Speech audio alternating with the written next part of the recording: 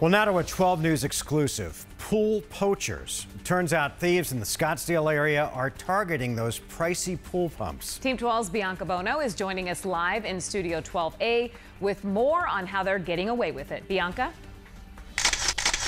You've heard of porch pirates.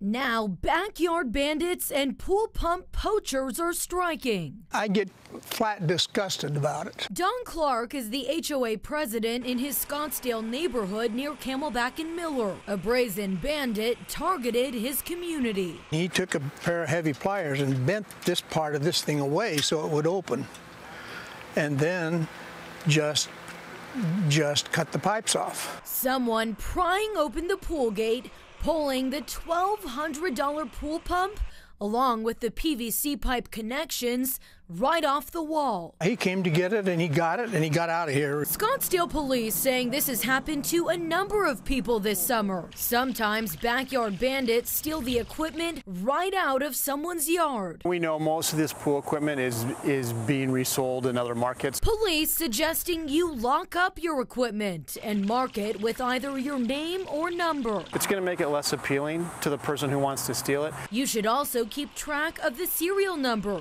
which is exactly what Clark did. So when police saw his pump on OfferUp, a site that allows users to buy, sell, or trade, they knew it was stolen. Casey Spicer now facing a slew of charges. Police think he's the pool poacher behind a number of thefts. Hopefully, we'll see maybe a little bit of a decline in our city for right now. In the meantime, Clark having to replace the stolen pump, but this time I went and bought a big, heavy chain, 20 feet long, and wrapped it around it and put 2 padlocks on it. Well, although officials have seen a spike in recent months, they say that pool pump thefts happen year-round in Arizona. And if you become a victim, be sure to contact the police.